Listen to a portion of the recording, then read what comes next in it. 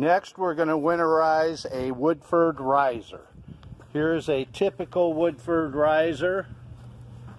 This is where your water main from underground connects. Here's where your plumbing connects for the home. These come in all different lengths depending on your frost line. You want to make sure this riser is designed to get beyond the frost line. Okay, so here we have a Woodford riser. This one's outside of the home. Sometimes they're underneath the home, just beyond the skirting. Case by case.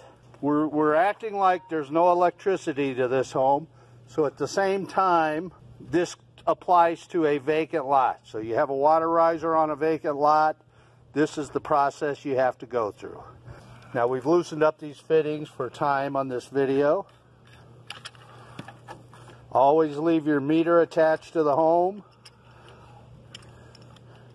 He's taking the 90 off. He is going to be removing the stinger, the heat rod for the Woodford riser.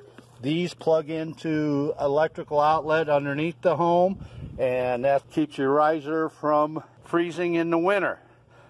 If you don't have electricity, that riser will freeze and break. So you got to winterize it. Okay, he's making sure the water's off, and then there's a little nut around that spigot that holds your sleeve that holds the stinger or heat rod.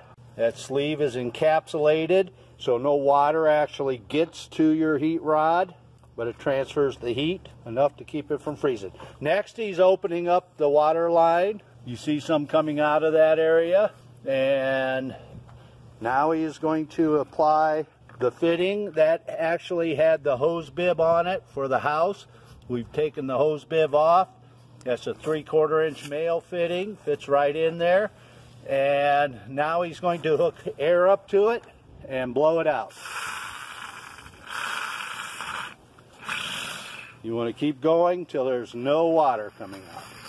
Now you can do this with a tank like this, that if you don't have electricity to hook it up to, you run it at the shop, the tank gets full, that's more than enough air to go to a vacant lot to winterize these.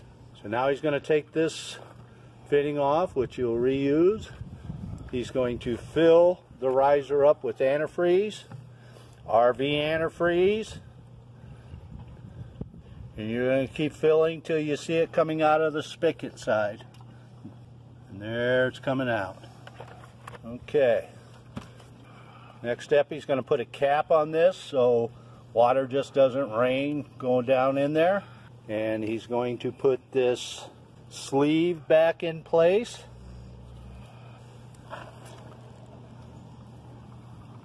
And now your riser is winterized.